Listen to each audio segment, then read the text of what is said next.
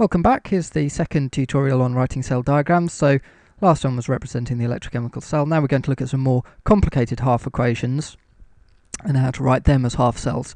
The examples we're going to come across are this oxygen with hydroxide, this water with the hydroxide and hydrogen, then a manganate one and a vanadium one at the end. So we'll conclude by answering how you use the square brackets and how you use a comma in our half equation with these more complicated ones.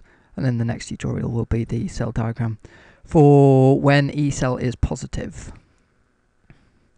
So the first example of half equation here, I've got oxygen with water plus 4 electrons going to 4 hydroxide.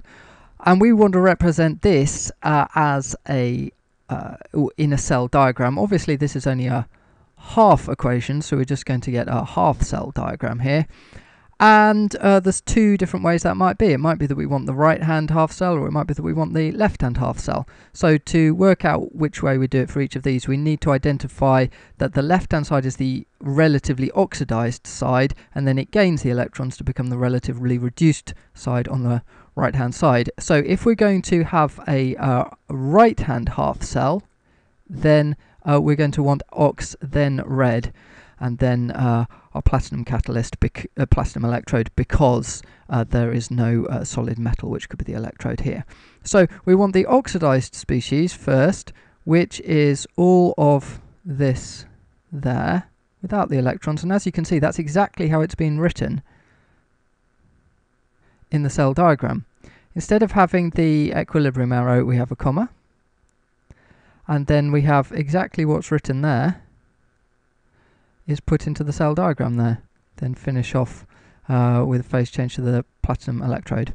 For the left hand half cell, then we want to have the reduced species on the left, so that's the 4 hydroxides, comma is equivalent to the equilibrium arrow, then the oxidized species, so once again just that exact same thing written as it was in the half equation, but with a square bracket around it.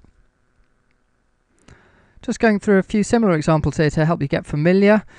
So a new half equation, oxidized species on the left, reduced on the right. That's how they're written in the electrochemical series, because we always have the electrons on the left. So if we want a right hand half cell, then it's got to be ox, then red. So this here corresponds exactly to what's written there, and here is going to correspond exactly to what's written there.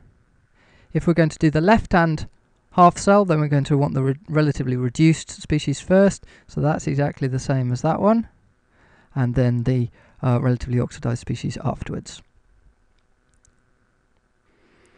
Although you might be thinking it's terribly complicated to do this manganate one, as soon as we've put the square brackets there around each side, we recognize that the equilibrium arrow is represented by a comma. Then we simply need to put the oxidized, then the reduced, if we're going to do the right hand half cell, which is the same way round as we've got here, or just simply put them the other way round if we're going to do a left hand half cell.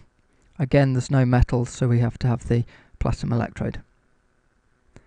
And the last example, here are oxidized species, there are reduced species. So oxidized on the left, reduced on the right if it's the right hand half cell, and the other way round if it's the left hand half cell. So if we can conclude with a general example, use of the square brackets and the comma. Essentially the square brackets we'll put around if we've got more than one species on one side of the half equation. We'll use a comma in the place of the equilibrium. So if we wanted to write this as a left hand electrode, we'd want the reduced side, then the oxidized side, that's the C first, then comma, and then the A and the B. Other way round if you wanted this as the right hand electrode. So I'd hope now that you'll be able to pick up any half equation, have a look at the species on each side of the equilibrium, put a square bracket to bundle them together, and then within the half cell use the comma in the place of the equilibrium. Okay, so finally we'll go on to the cell diagram for which E cell is positive, the spontaneous reaction.